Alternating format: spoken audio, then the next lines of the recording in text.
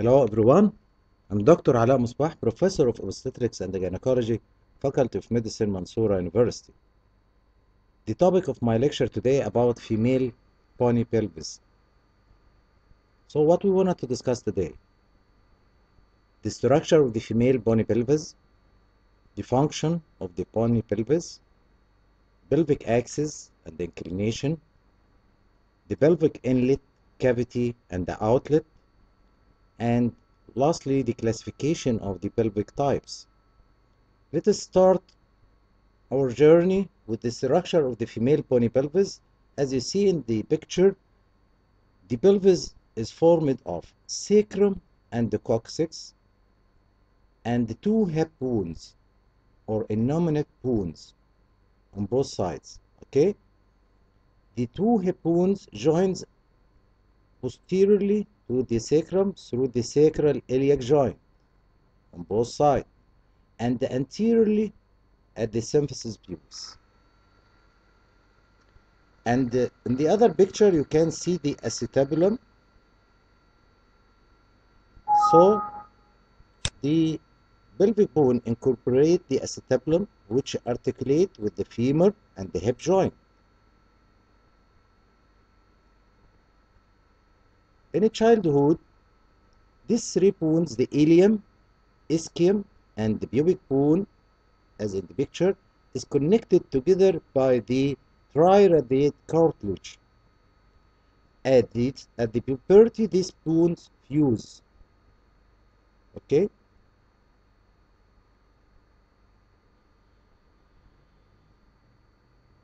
So, what about the ilium? The ilium is this part, is the major portion of the pelvic bone. Two bones, one in each side, curving towards the front of the body. As you see, curving towards the front of the body. The other bone here is the ischium.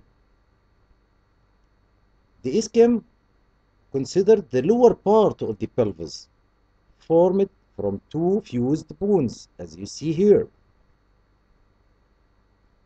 The pubic bones is the third part of bones of the hip bone or innominate bone.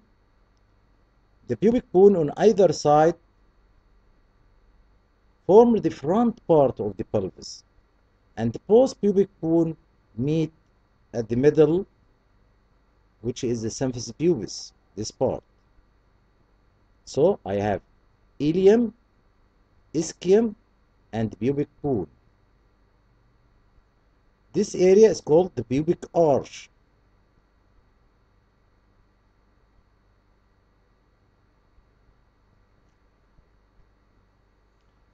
What about the sacrum? As you see in the picture, the sacrum is a wedge-shaped taper at the back of the pelvis and consists of 5 fused vertebrae. And the coccyx is present at the bottom here, tail-like bony projection at the bottom of the sacrum. This is the coccyx, as you see in the picture. This is the coccyx, and this is the coccyx, and this is the fused vertebra of the sacrum. This is the ala of the sacrum on both sides, and this is the sacral canal, and this is the spinous tubercle.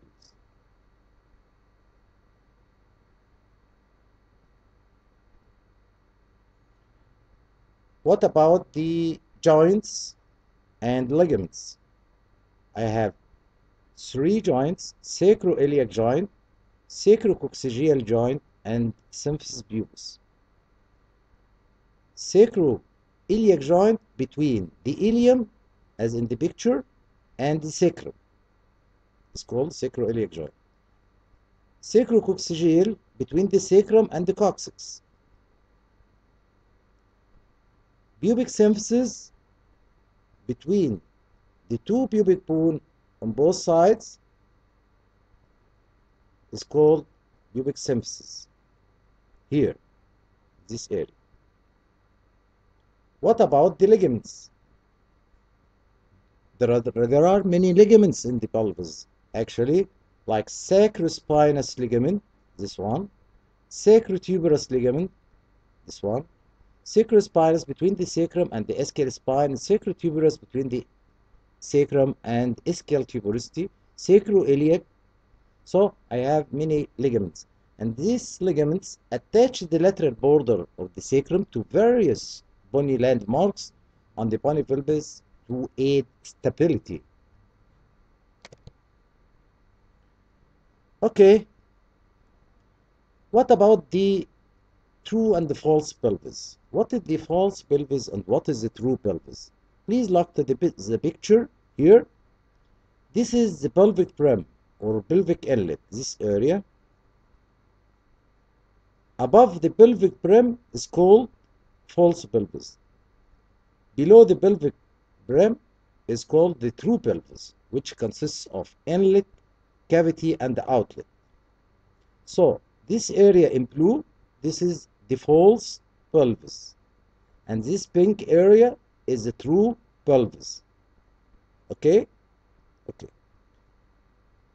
What are the benefits of the false pelvis? It gives support to the lower abdominal viscera and enlarging gravid uterus, but has no relation to the childbirth, of no clinical significance as regards the childbirth. This is the false pelvis. But the true pelvis is related to childbirth. And the false pelvis boundaries from posterior to anterior, the lower lumbar vertebra here, laterally the iliac fossa on both sides, anteriorly the lower portion of the anterior abdominal wall. What about the true pelvis? True pelvis consists of pelvic inlet. This area is called the pelvic inlet or pelvic brim, pelvic cavity, and pelvic outlet, as in the picture here. This is the pelvic outlet, which is losing shape. Pelvic inlet, which is rounded or slightly oval in transverse axis. Okay, this is the inlet, cavity, and outlet.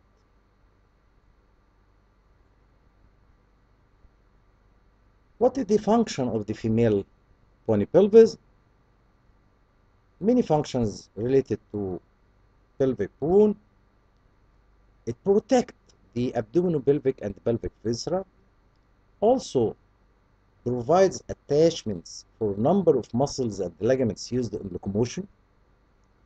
Also transfer weight from the upper axial skeleton to the lower components of the skeleton, which is the lower limbs.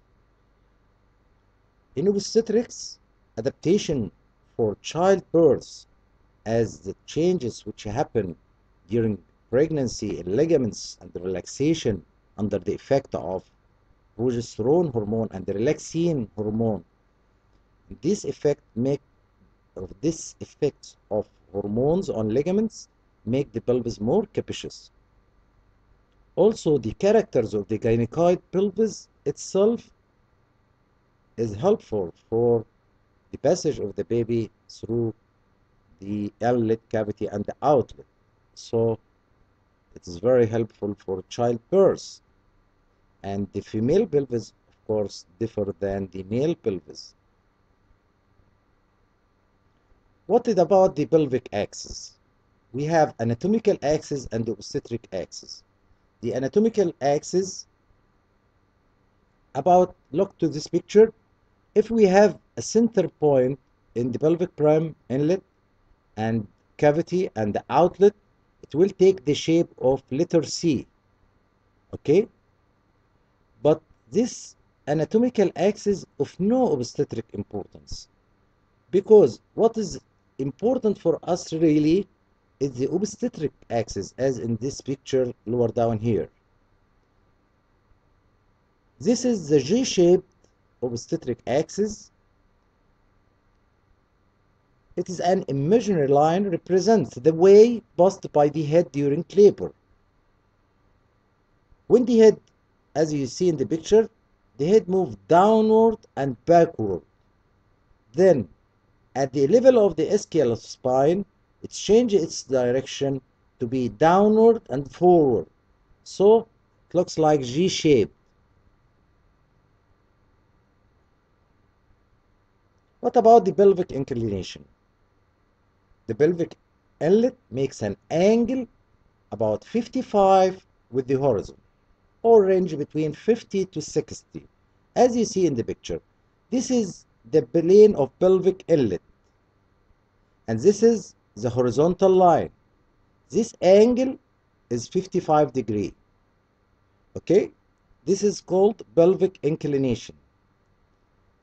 If the angle is greater than 55, this makes the descent of the fetal head in the pelvis difficult. Okay? In general, the general inclination of the pelvis is maintained by balance tension between different muscular and fascial anatomical components like abdominal wall muscle, like psoas muscle, and so on. Okay? Okay.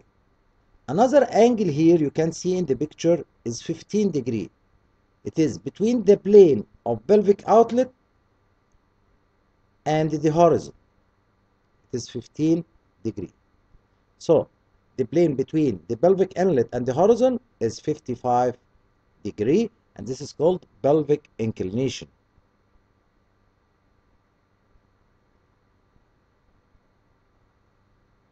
Let us start with the pelvic inlet, and we'll start the boundaries from posterior to anterior. From posterior to anterior, as in the picture here, starting from the sacral promontory, ala of the sacrum, sacroiliac joint, iliopectineal line, iliopectineal eminence, upper border of the superior pubic rami, pubic tubercle, pubic crest, this area is called pubic crest, and upper border of the symphysis pubis. What about the diameters of the pelvic inlet?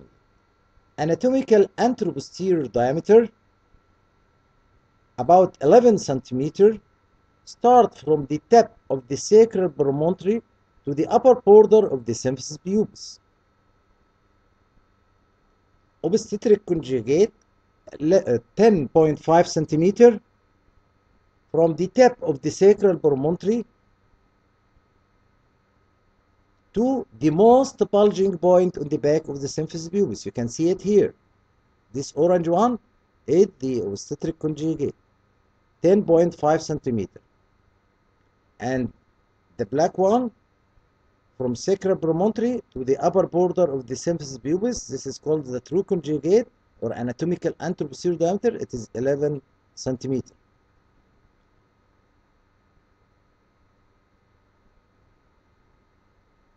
Next is the diagonal, conjugate. What is the diagonal conjugate? From the sacral promontory to the lower border of the symphysis pubis. From the sacral promontory to the lower border of the symphysis pubis. It is 12.5 centimeters.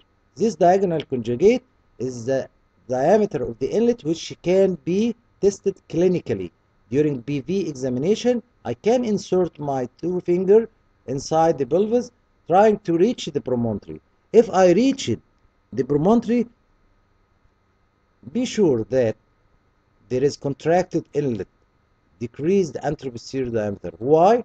Because the two finger mostly is less than 12.5 centimeters. So if you are trying to measure the diagonal conjugate during PV and you reach the sacral promontory, this means it is contracted. inlet or decreased anteroposterior diameter. Okay, why? Because we expect the two finger to be in length less than 12.5 centimeter. Okay, okay. What is next? The external conjugate, 20 centimeter from the depression below the last lumbar spine to the upper anterior margin of the symphysis pubis. This one, in the picture, this is the external conjugate. It is 20 centimeter. It is measured by using pelvimeter.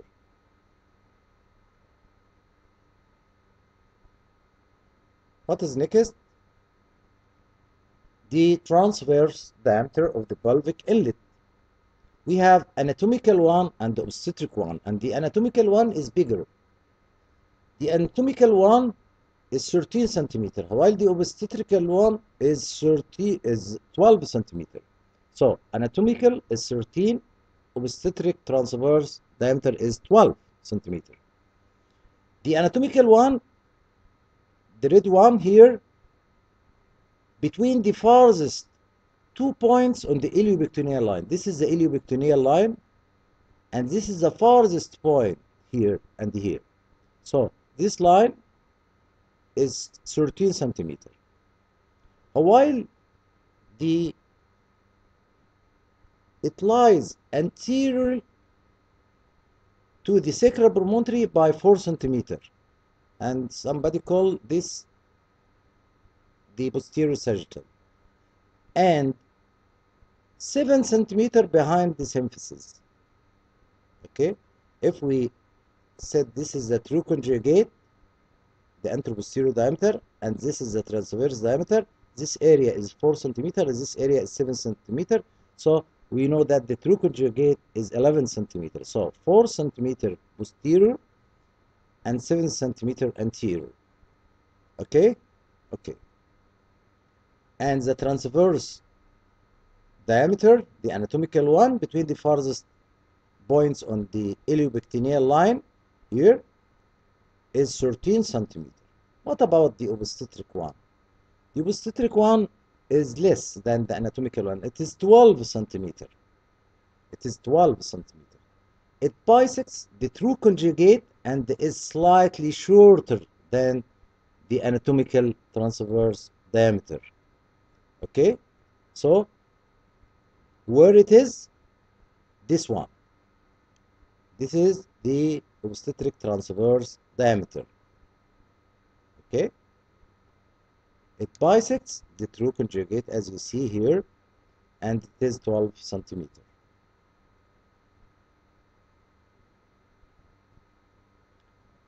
We have also oblique diameters, right oblique, left oblique, and sacrocotyledoid diameter. Right oblique, look to this picture please, starting from right sacroiliac joint here. We said before we will start from posterior to anterior all the time. We started from the right sacroiliac joint here to the left iliopectoneal eminence. Okay, and the left one start from left sacroiliac joint here to the right iliopectoneal eminence. Both of them, each one, right and the left oblique diameter is 12 centimeter. What about the sacrocotyledoid diameter, which is 9.5 centimeter?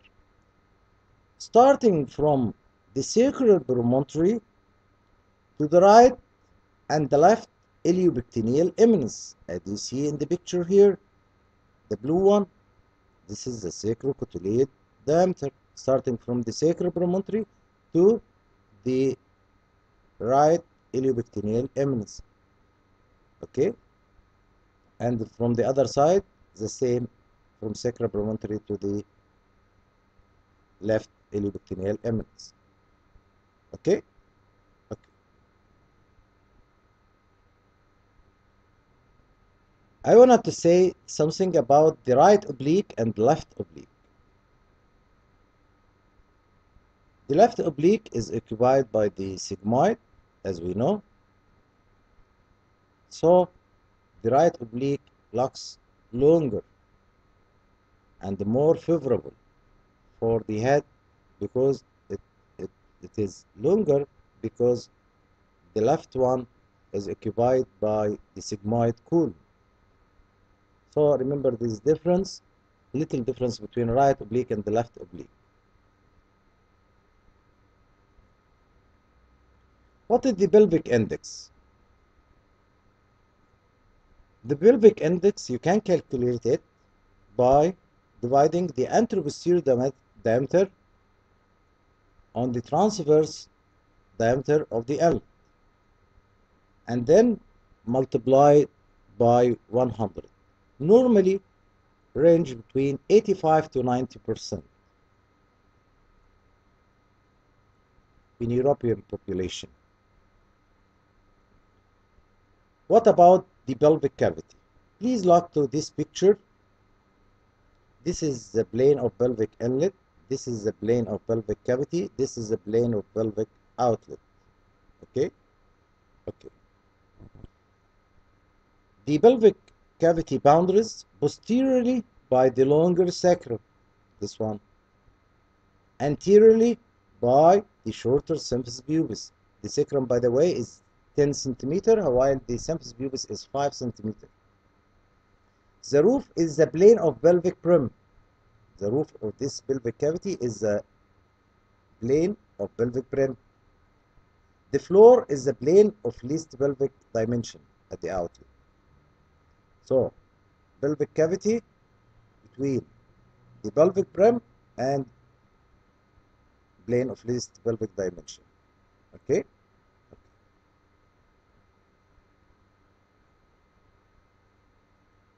What about the plane of greatest pelvic dimension? Please look to this picture. This is the plane of greatest pelvic dimension. And this is the plane of least pelvic dimension. And this is the plane of the inlet. Okay? The plane of greatest pelvic dimension is rounded with all diameter equal to 12.5 centimeter. It is bounded posteriorly by the junction of the second and third sacral vertebra.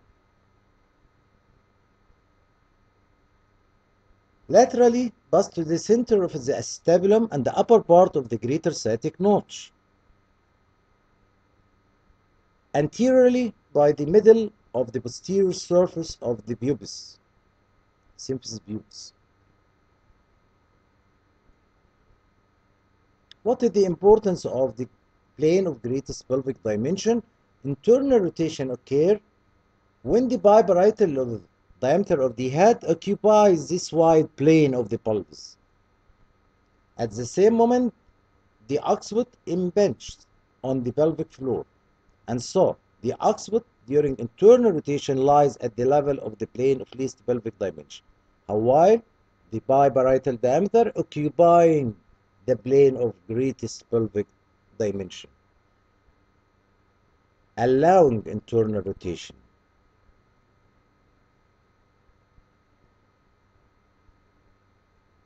What about the pelvic outlet?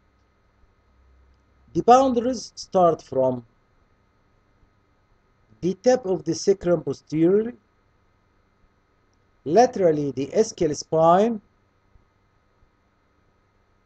anteriorly lower border of the symphysis pubis.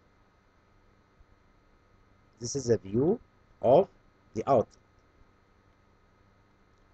It is the plane of least pelvic dimension, or you can consider it the roof of the outlet is the plane of least pelvic dimension, and the floor is the anatomical outlet, as you see here. This is the plane of least pelvic dimension, and this is the anatomical outlet, as you see. Okay? So, this is the outlet.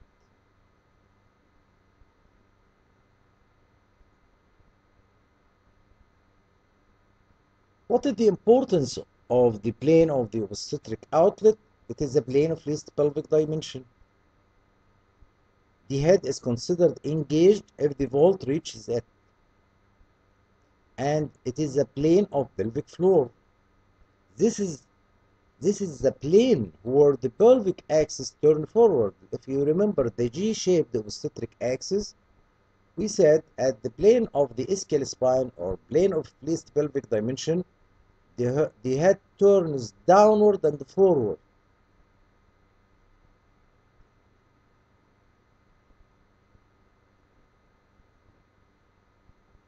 What is the diameter of the pelvic outlet?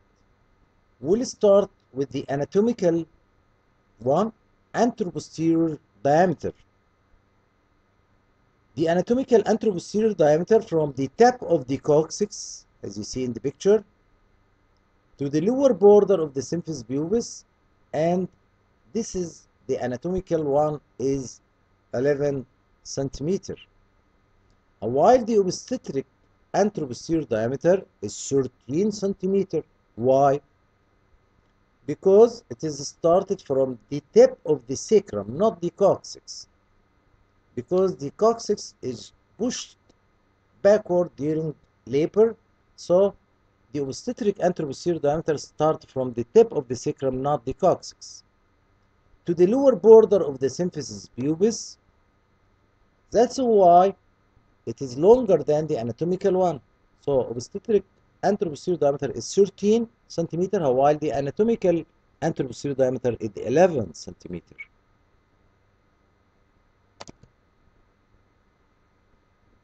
What is the transverse diameter? Bituberous diameter and bispinous diameter. Which is larger one? The bituberous diameter, between two ischial tuberosities, as you see in the picture, and it is 11 centimeter. While the bispinous diameter is 10.5 centimeter between the two ischial spine. And you can see in this figure down here, if we apply the closed fist between two ischial tuberosities, so this means the bituberous diameter is adequate or enough for delivery, so or equal 11 centimeter or more. So this test can be done clinically to apply the closed fist between the two ischial tuberosity. As you see here, this is the ischial tuberosity, and this is a closed fist between. If it can pass between this diameter, so actually this diameter is good.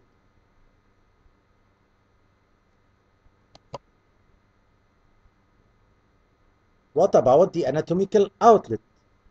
The anatomical outlet is losing shape. As you see here, it is losing shape.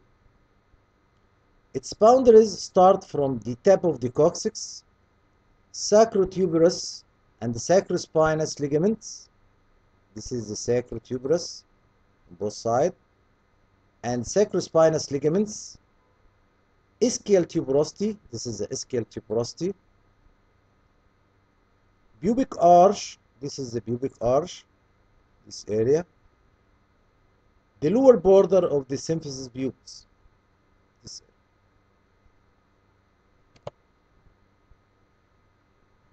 area. And this anatomical outlet can be divided into two triangular planes at different levels: anterior and posterior sagittal planes. This triangle in green in color is the anterior sagittal. This in red is the posterior sagittal. Both of them has a common base, which is the bituberous diameter between the two ischial tuberosities. So the base is common for both, is the bituberous diameter here, and the apex is different. The apex in anterior sagittal is the lower border of the symphysis pubis, while the apex in posterior sagittal is the tip of the sacrum. Okay? During labor, because the coccyx is pushed downward, backward. Okay? So when the coccyx pushed backward, so the tip of the sacrum will be the apex for the posterior sagittal.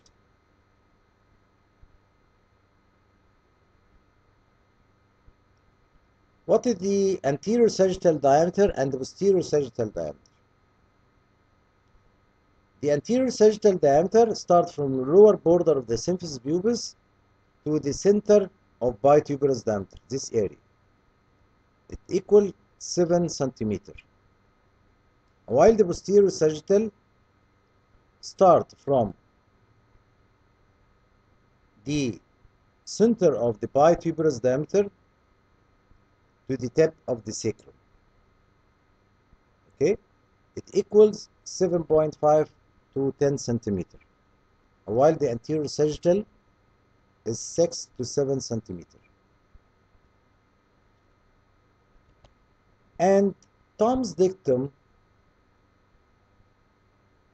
means if the sum of bituberous and posterior sagittal diameter exceed 15 centimeters and at the same time bituberous diameter is more than 8 centimeters, so vaginal delivery is allowed with episiotomy and maybe low forceps.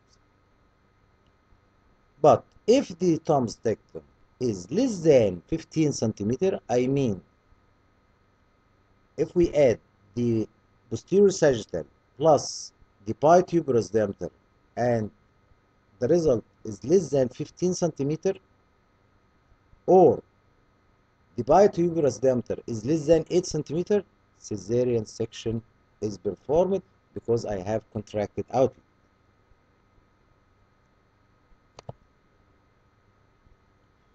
So, what is the waist space of Morris? Waist space of Morris. Look to this picture, please. Imagine this is the head, this is the pubic arch, this is the waist space of Morris, which is equal to 1 centimeter. This area, okay?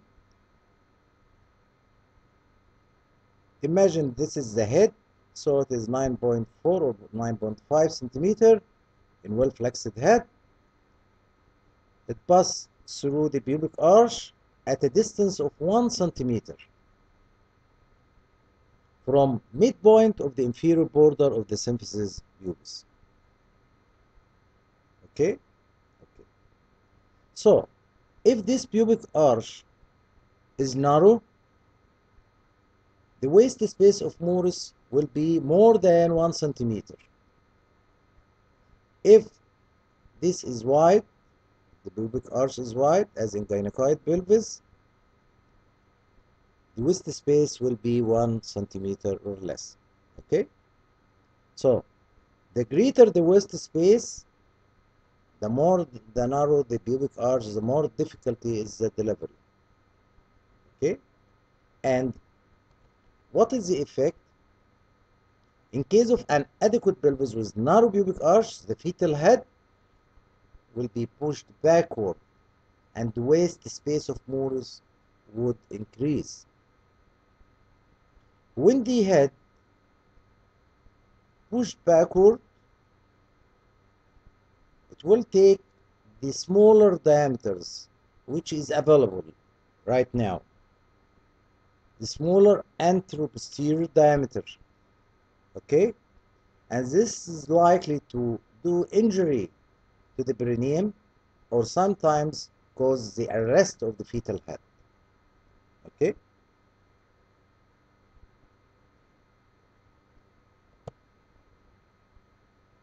So, what is the importance of the level of the ischial spine, which is plane of least pelvic dimension? It is considered the plane of least pelvic dimension. As you see here, this is the ischial spine, the picture. It's considered the plane of least pelvic dimension. And also it is the point where the head changes its direction in obstetric axis from downward and backward to downward and forward. As we said before, it is G-shaped. Also, levator ani muscle situated at the level of the ischial spine and also ischiococcygis part of the levator ani is attached to the ischial spine. As in this picture, also the level of ischial spine helped me in diagnosis of engagement, because when the head reached the level of the ischial spine, which is a station 0 in delay method, the head is considered engaged. If it is lower down, +1, +2, +3, it is more engaged. Okay? Also, the head will rotate, internal rotation, when the occiput is at this level.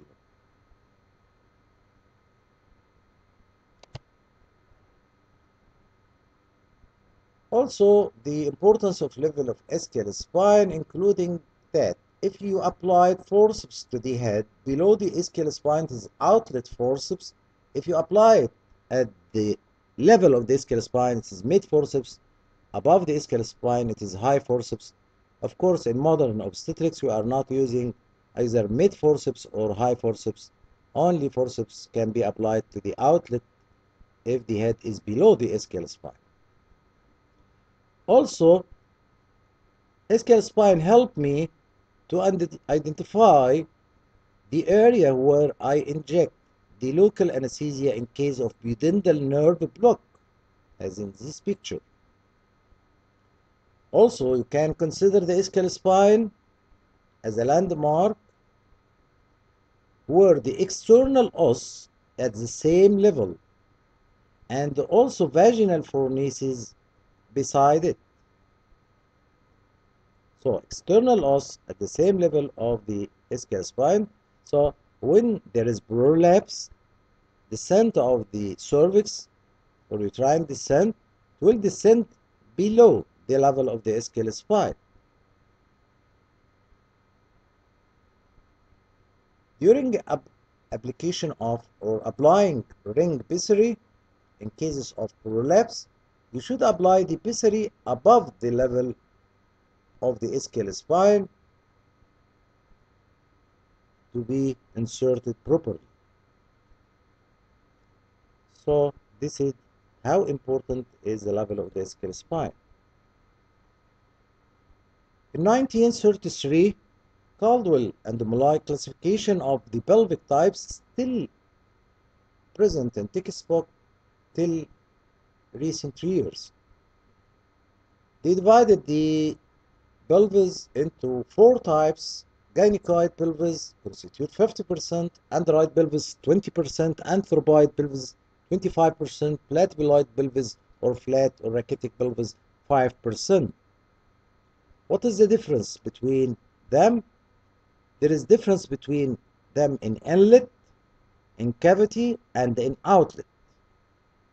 As regard the inlet, you will see the gynecoid pelvis as a rounded or slightly oval in transverse axis diameter. And this is the normal female type. Android pelvis, it is heart-shaped with anterior narrow apex, and it is a male type. Anthropoid pelvis, it is oval in anteroposterior axis. It is ape-like type. That's why it is oval in anteroposterior axis. That's why the diameters belong to anteroposterior diameters is larger, while the transverse diameter is lower in this pelvis. The reverse in platyploid pelvis, which is oval in transverse axis. So the transverse diameter will be increased, while the anteroposterior diameter is decreased. What about the cavity? In gynecoid, it is shallow. In android pelvis, it is funnel-shaped and deep, and this is constitute a problem during delivery. Anthropoid pelvis, it is deep. Platyploid pelvis, it is shallow. What about the sacrum? It is in gynecoid pelvis, it is broad and well curved, while it is narrow and flat and less curved in android pelvis, or it is narrow and long and slightly curved in anthropoid pelvis, and in platyploid pelvis it is broad and slightly curved. What about the side wall? It is straight in gynecoid pelvis, while it is convergent in android pelvis, decreasing the diameters because it is convergent. While in anthropoid it is divergent, and in platypuloid it is divergent. What about the sacrosciatic notch? It is wide in gynecoid pelvis, narrow in android pelvis, wide in anthropoid, and slightly narrow in platypuloid. What about the ischial spine? It is blunt in all pelvis except android. It is projecting. You can see the ischial spine projecting on either side. What about the outlet, the subpubic angle, the pubic arch? The angle in gynecoid pelvis is optimal wide between 90 to 100 degrees, while in android pelvis narrow angle less than 90, in anthropoid also narrow less than 90, while in platypuloid pelvis is wide, is more than 100 degrees. So what about the head engagement? In which diameter? In gynecoid pelvis, it occurs in oblique diameter, while in android pelvis in transverse diameter, while in anthropoid pelvis in anteroposterior diameter, while in platypuloid pelvis in transverse diameter. Why? Because the head choose the widest diameter, the largest diameter. Okay. What is the clinical significance of each pelvic type? We can say that the gynecoid pelvis is the normal pelvic reserve capacity, has a normal pelvic reserve capacity, and the occipito-anterior is common in gynecoid pelvis. While in android pelvis, occipito-posterior is common, and deep transverse arrest also is commonly happen. In anthropoid pelvis, occipito-posterior is common, and the face to pubis commonly occurs. So when the head rotates its circle posteriorly in occipito-posterior, becomes a face to pubis. In flat or platypuloid pelvis, deep transverse arrest commonly occur. And this picture show you the gynecoid, the android, the anthropoid, and the platypuloid pelvis.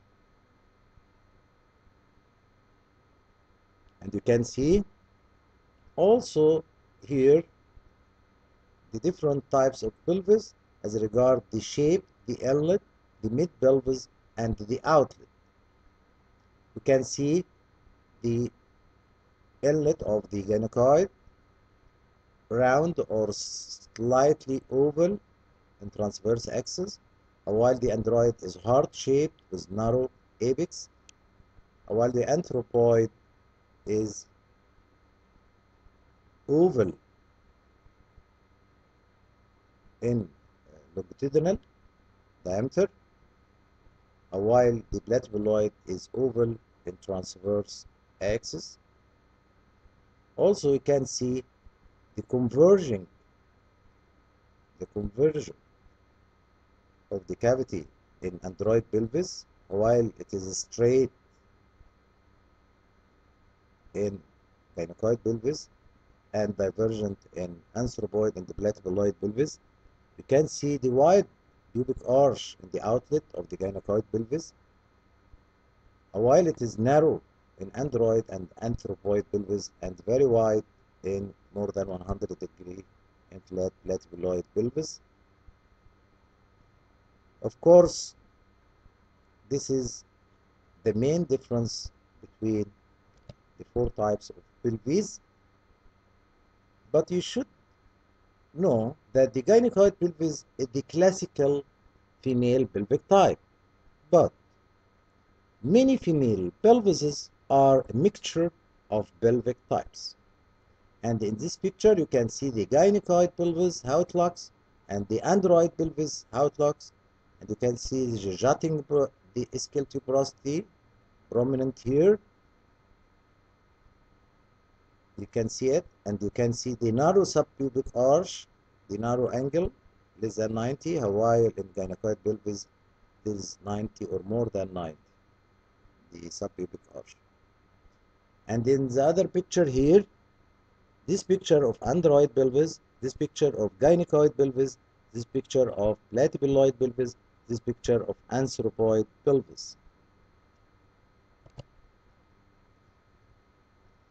We can say that the female pelvis is different than male pelvis, of course. It is wider, shorter, and shallower for accommodation of the fetal head and parturition. Transverse diameter of the inlet, oblique diameter of the cavity, and the anteroposterior diameter of the outlet are maximum. This is the end of lecture. Thank you. I'm Dr. Ala Musbah, Professor of Obstetrics and Gynecology, Faculty of Medicine, Mansoura University.